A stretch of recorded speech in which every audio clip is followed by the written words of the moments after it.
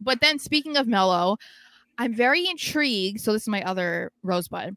I'm very intrigued with the development of the story between Melo and Trick, because we're supposed to be believing right now like everything is good, like accidents happen, like this is the stuff that whatever, like just trying to act like it's not a big deal.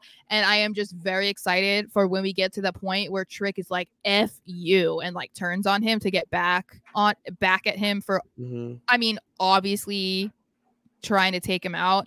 And yeah, so I'm very curious to see how they go about this, because I have not been an avid watcher of NXT, but I don't remember the last time that there was a storyline that was like this, especially when it was two guys that people were really into and really excited to cheer for and wanting them to remain like a group.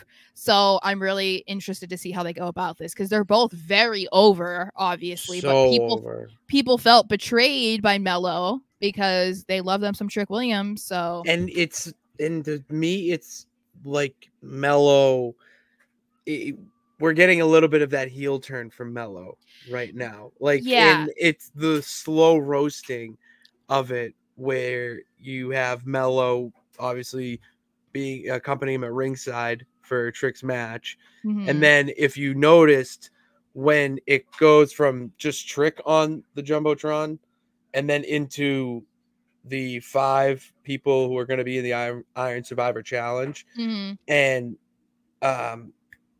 there's like the mystery, like the question mark people, vacant spots, and Melo's just like eyeing a little bit, like, you know, eyes seem to wander just a little bit too long. Yeah, the little stuff like that we were not getting in NXT or even in WWE programming so long, and to have it be from someone like a Carmelo who's so young and not even on the main roster yet, like with this story, this could be something that elevates both of them at the end of the day. Oh yeah, well, because it's coming off like, I feel, a situation that people can relate to. I mean, unfortunately, but I mean, I think I can too.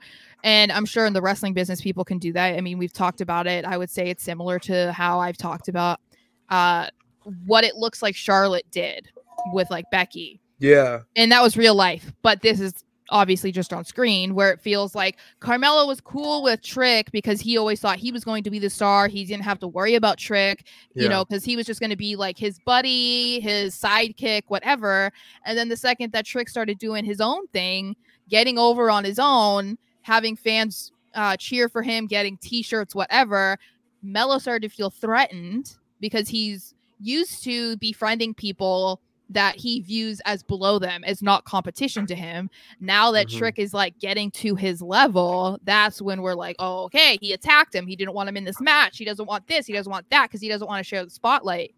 And so I feel like that's going to be really interesting, because they can really dive deep into that, because it is something that, you know, outside of wrestling, you really can pull from your own life experience and be like, oh yeah, okay, like, and that's easy to get heel heat on somebody, you know. It makes them so hateable. Yeah, it's so hateable because everyone has been in that position where, you know, they're being taken advantage of or not being used at school, at work, oh my god, all the time, whatever. Recently, you know, it's so anything like that really hits a strong nerve in your audience, on top of the star power, or, you know, the relationship between the two. It's great television. It's fantastic television. Yes. NXT's been straight cooking